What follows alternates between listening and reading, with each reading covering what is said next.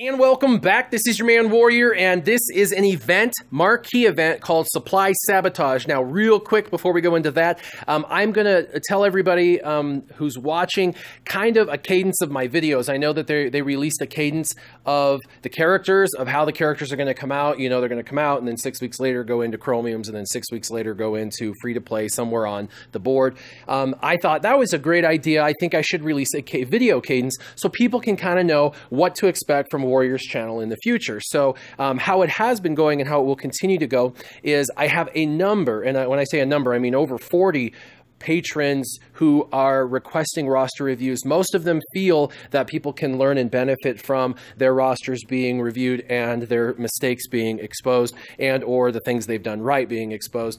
And so I'm going to continue to do roster reviews whether people like it or not. It's a part of my channel. It's something that I exclusively do. No other YouTuber out there does. So it's really cool. And any roster review you should be able to learn and pick something up from. However, there are lots of other videos I do, and I want to make sure that other people know when those videos are coming out. So roster reviews will happen about every other video, and then there will be every other video will be an arena battle or an in-depth character review or an event video. So 50% of my videos will be the traditional videos that I've always done, and the other half will be these roster reviews. Now, I'm putting out an exorbitant amount of videos. If you watch any other YouTuber, you know that I put out almost a video every single day. Most YouTubers put out one video a week. So I am giving a ton more content for you to watch, and you can choose what you like to watch and what you don't. I know a lot of people, though, have commented they love these roster reviews, and then other people that said we'd like other videos. Just be mindful, I do all videos. I do the rosters and the non-roster review videos. Now, as far as the events, there's a whole bunch coming up. The first three that we're going to talk about is Spectre 1, which is going to unlock Kanan, and that's exciting. I think Kanan's going to be probably one of the best standalone characters. And when I say standalone, I mean a character that you could use in any other squad or any other arena team, you know, for Cantina, things like that. And so I'm excited about him. The Cantankerous Clanker, we already have him coming in on the dailies. This allows you each day to come in here and attempt it. Now, it does unlock, there's 3 levels, 3 tiers, and the first one you could play pretty immediately, but the next 2, you're going to have to get them to 2-star and then 3-star. So this is going to unlock throughout the month as you get your dailies, okay? And then the last is the Supply Sabotage, which we're going to play, and this is for Hera Syndulla. Hera, I went in there and already played the first level. The first level, because there's 4 tiers, was easy. And obviously it's going to go 20, 40, 60, and 80 for the 4 tiers. It goes up by 20 each time. So most people should be able to beat all first 3 tiers relatively easily. And then the 4th tier, unless you've been playing only a couple of weeks. Otherwise, you should be able to do that. And then tier 4, we'll see. Sometimes they build these kind of hard, and other times they do not. A lot of people are saying, hey, what do you think of the packs, the 2 packs that dropped in? I will have a separate video specifically for both of these packs for this particular bundle. But for now, this is the events. We're going to go ahead and go into the event active. All right, so we're going to have a little bit of fun with this. We're going to do tier 2, tier 3, and tier 4. And in this, we're going to see how many shards we unlock. And we're going to try to use just random teams that maybe don't make a lot of sense. But we don't want to take just a super overpowered team in. It's just a little bit less fun that way. So why don't we take in some of my lower level clones. They're gear 7 or gear 8. We'll take in Ahsoka. Maybe Asajj. And Dengar. Why not? A level 63 Dengar. There we go. We're around 30,000 arena power. That's still pretty high for this particular tier, but we should have no problems and showcase a few just different characters when we're playing these abilities.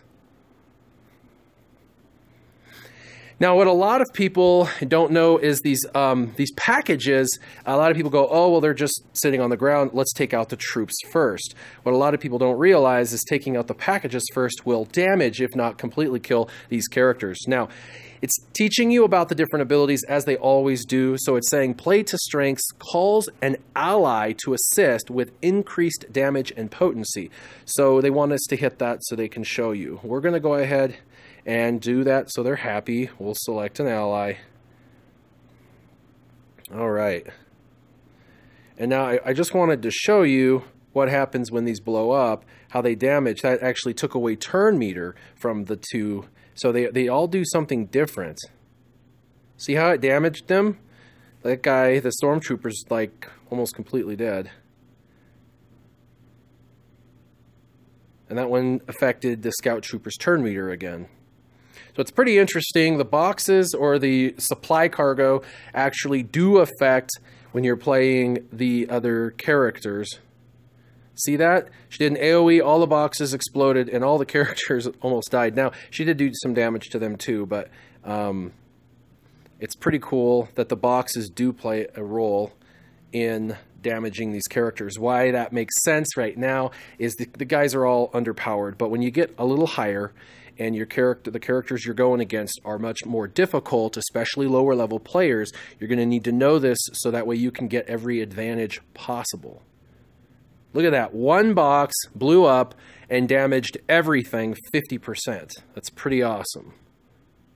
Boom! I haven't even touched the players yet, and they're all dead. I mean, look at that. Nothing. They're literally at one life. So remember that when you're playing, that these supply cargo crates, while they seem like no big deal, that's going to be the key for that level 80 plus last round if you're having difficulties in that last round. I'm going to stick with this team. Why not? They seem to do just fine in this battle, and we're going to go to Tier 3. It recommends 60 plus. Now, they're going to teach you about the backup plan. That's on a weakened ally. If the ally is defeated with the buff, they will be revived. So they're going to teach you about this new ability. It's a brand new ability that's never existed. Huh, they didn't let me keep my existing team. Weird. I got to go all the way down here. All right, let's try that same team.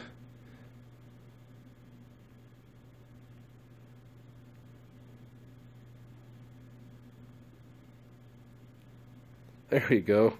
All right. I wish they would have kept it so I didn't have to reset them, but that's all right. Now, I'm not even sure they're going to be able to showcase this new ability, and the reason for that is this backup plan, it requires someone to die. So let's pick someone we think might die, like Echo.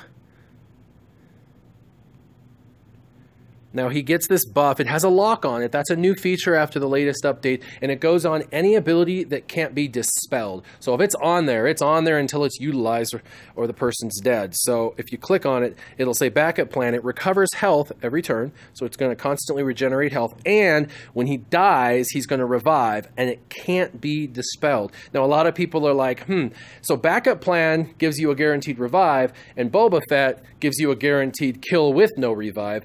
Which one supersedes which one?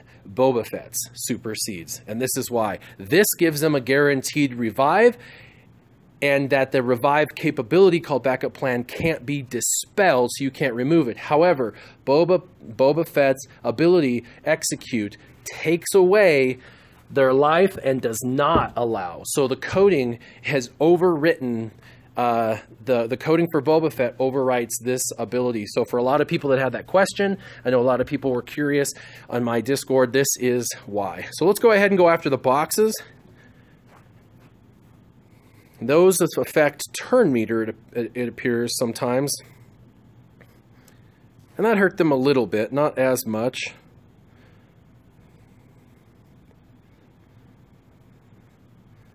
And people all want to know what Warrior's doing as far as gearing. I'm focused on Ahsoka right now. I've got her gear 8 or gear 9. I'm working on Ahsoka. And the reason for that is I am working on getting Ahsoka so I can use her in Phase 1 of the Heroic AAT tank raid. Because at this point, I've been able to go through all 15 rounds of the Heroic AAT by my team, and it doesn't, at this point, it's just a matter of how much damage I can do in the 15 rounds.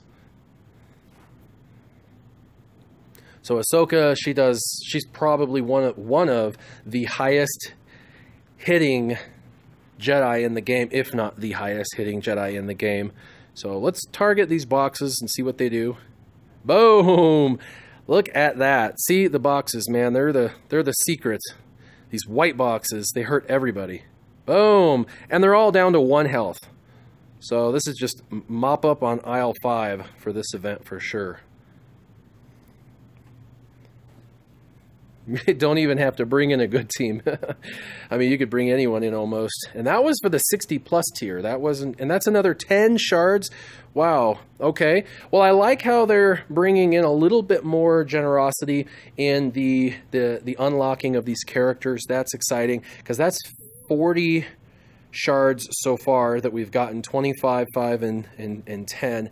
And then there's this last one. On the last level, it's the strategy tips. It says Hera's leadership ability, Rise Together, grants all Phoenix Squadron members each other's passive abilities, which is their unique abilities. So the unique ability is the passives. So their basics aren't going to be shared. Their specials are not going to be shared. The only thing they will share, and their leadership abilities won't be shared, and she's the only one with leadership ability. So each one, other than Hera, has a unique. So the other 5 have a unique ability. That unique ability, if she is alive, will be shared amongst all of them if they're in the same squadron together. If a Phoenix ally uses a special ability, they gain turn meter. That's a secondary ability, which means that anytime they use a special, and all of them have about 2 specials, they're all going to gain turn meter from that. So she's going to make them all very, very fast just due to this leadership ability. Speed mods are going to be less important on this team because she's going to speed them up. So that is pretty awesome. Let's go ahead and see how this battle goes. Again, I'm going to try and use the exact same team that I was using. They should be more than, more than strong enough to beat this level.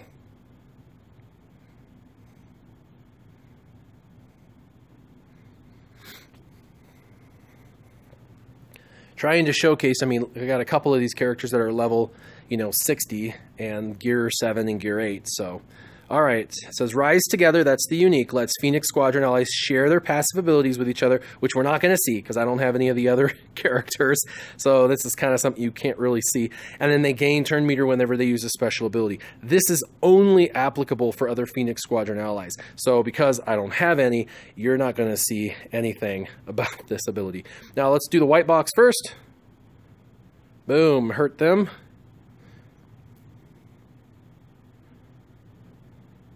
All right, let's go ahead and do some debuffing. AoE.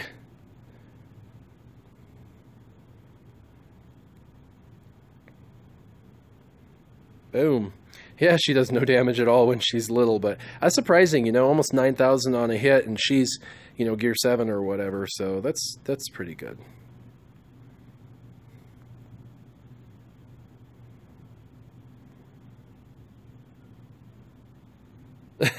She just kind of sat over there. Let's chin check this guy. Boom! Stun.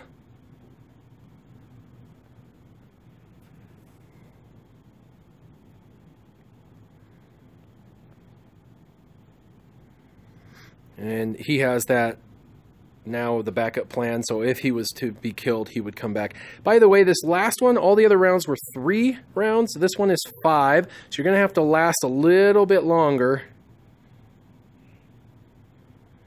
So we'll get to really test the mettle of our characters that I brought in. But I wanted to showcase some lighter weight characters so I didn't just zip through this. And all of these characters that I'm using right now are farmable. They're not all easily farmable, I didn't say that, but they're definitely people that characters you can unlock and access. Boom, hurt them all.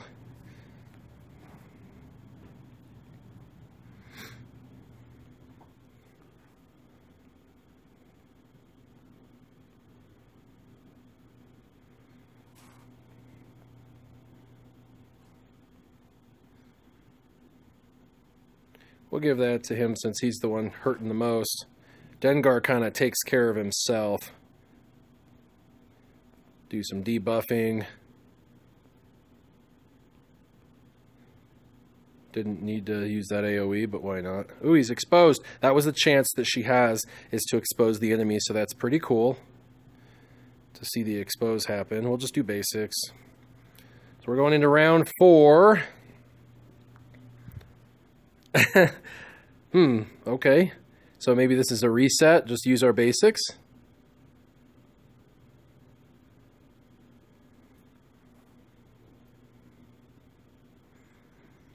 That's probably what this is for, just to kind of help reset. So in the last round, you kind of go in with your abilities. Let's kill this box right here. I think it's going to damage everyone. Boom. Let's do it again. And wow.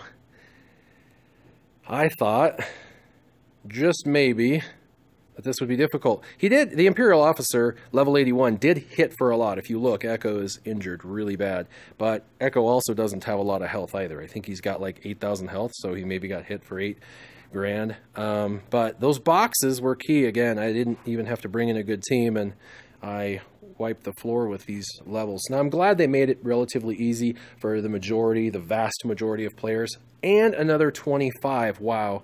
Okay. That's definitely more generous than any other event that we've done. So I should be able to unlock her now. So let's go ahead and go over. And we'll come down to Phoenix Squadron. Let's 65. And the package they're selling is 25. So you'll be able to get her to 90 shards if you wanted to. I'm not sure that that is a benefit necessarily, but let's go ahead and activate her and see her in all her glory.